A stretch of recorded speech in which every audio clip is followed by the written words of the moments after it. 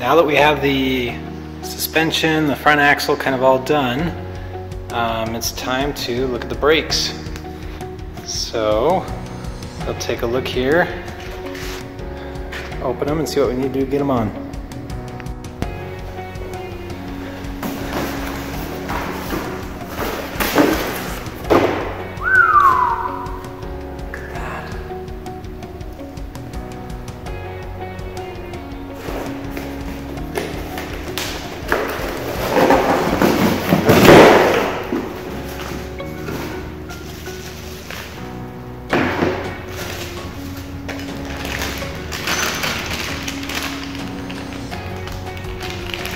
Brake line and everything.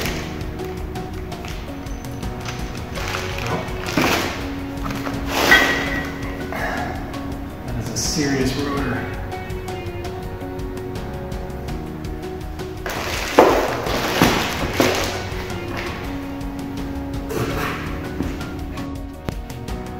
So I'm missing that screw there. To essentially put the rotor on, I need that screw. That screw obviously doesn't kind of hold it together. It's held together with the lug bolts there. The other thing is, so I've got kind of this adapter bracket, and these bolts go to the caliper, but I need the bolts that go to here. So I'm gonna have to research and get some on order. This is the pedal assembly from Honda Accord, and you can see it's got a little, yeah, right there, 96 cord. You can see it's got some surface rust. In general, it's not too bad, but I think like we did before, we'll probably try and get the rust off and then paint it just to seal it up. And I believe so. The version I'm using, I need a Hall Effects gas pedal for the Tesla. So this has just got two welds, it's welded on. So I'll probably drill through those to separate the brake pedal from the others. And I may disassemble a little bit just to clean it up, or maybe I don't, yeah, I think that's what I'll do. So, and I might look to see if there's kind of some aftermarket pedal, just because, again, like a 25-year-old pedal, I want something that looks good, matches the performance. So, I'll keep you posted.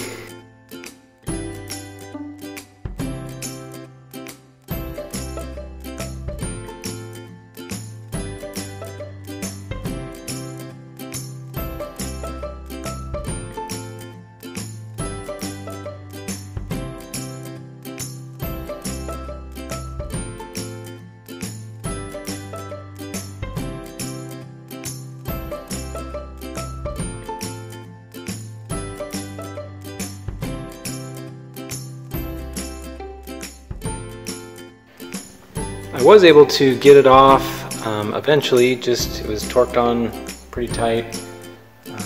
So took it off, cleaned it up, and now I'm gonna see if I can drill through those or if I need to get kind of a weld removal tool. So I've got a drill press and a bit, so I'll just see if that works. If not, we'll wait for the other one to arrive.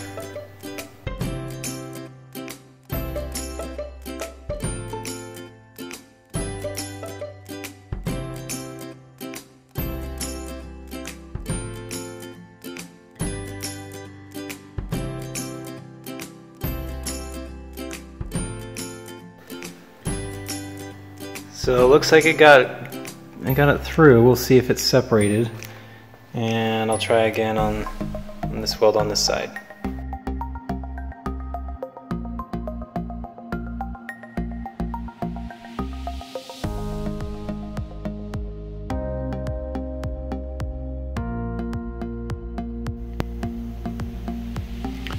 Alright, so I got it separated. It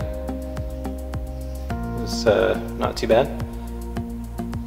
So once I got the holes drilled, I just kind of put a screwdriver in between it and just kind of tapped it and it popped off. So looks pretty good. We'll get it cleaned up, get all the rust off, and put a coat of paint on it.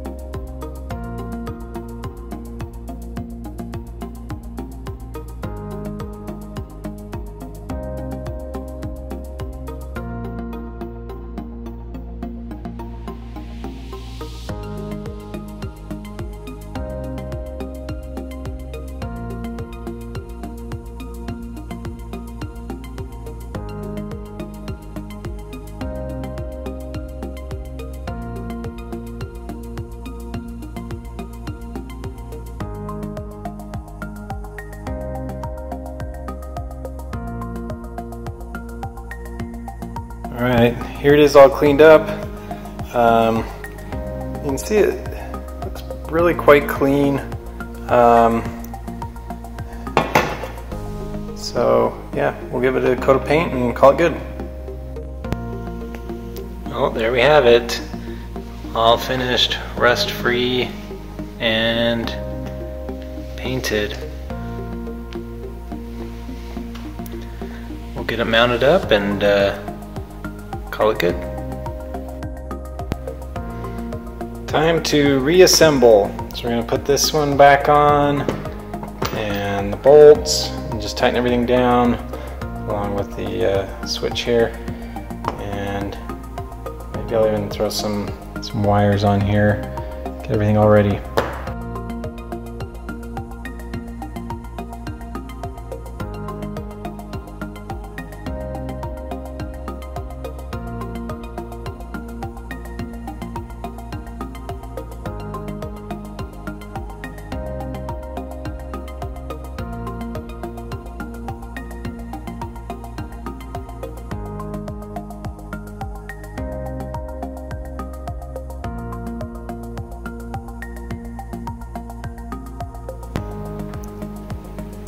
Okay, all back together again.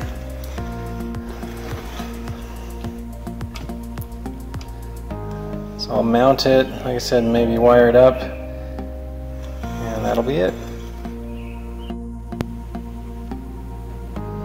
Okay, so putting the wires on, just soldered one on to this connector here, and did some heat shrink around it. I'm just going to do this second one here and let you watch how it goes.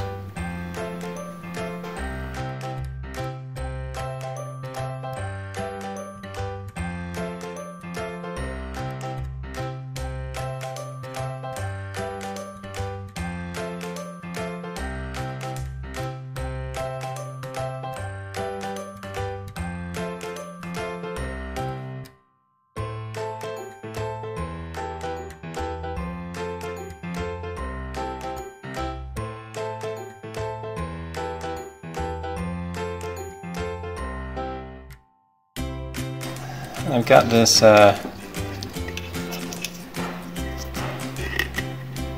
sleeve here for all the tubing I've been doing.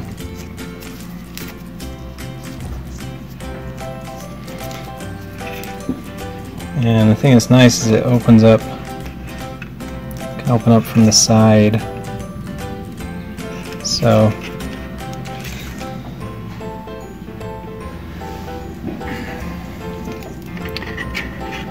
what I do is I just open it up and so I'll put the ends in and I can kind of just work the wires down.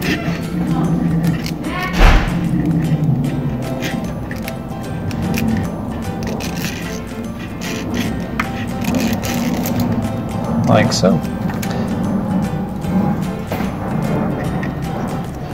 I'll go ahead and plug these into the connector and tape it all up and have it look good.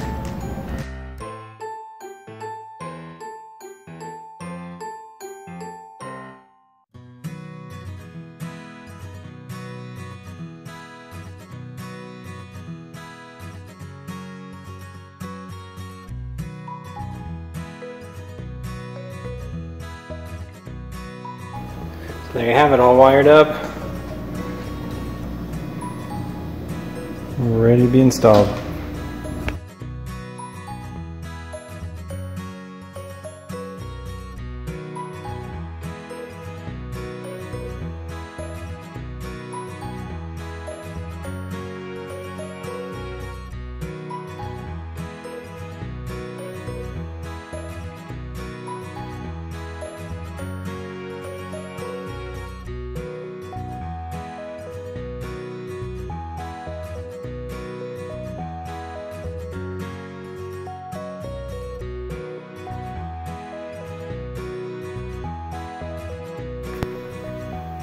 So I see a potential problem.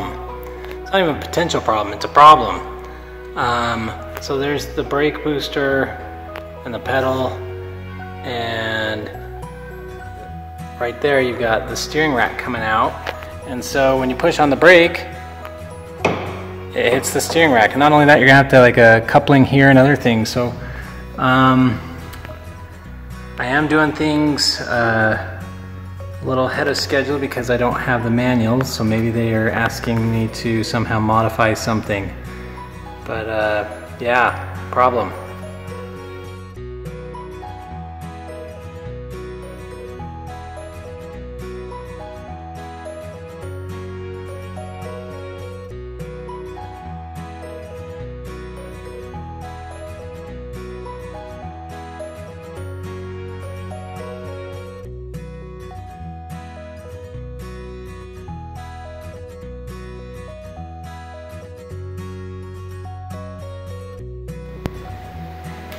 Here it is assembled. Right now it's just kind of test fit. Gotta tighten up some bolts, but there it is.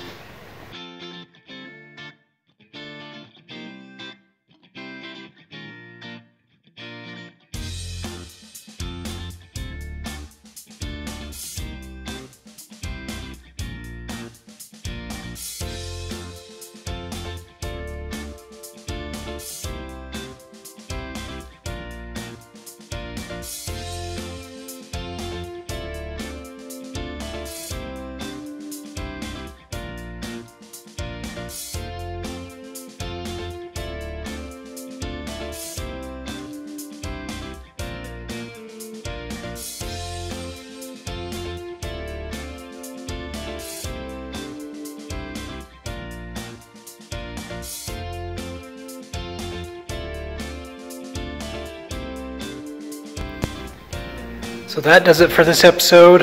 Got the brakes all mounted. Still have to run the brake lines, get it to the brake booster.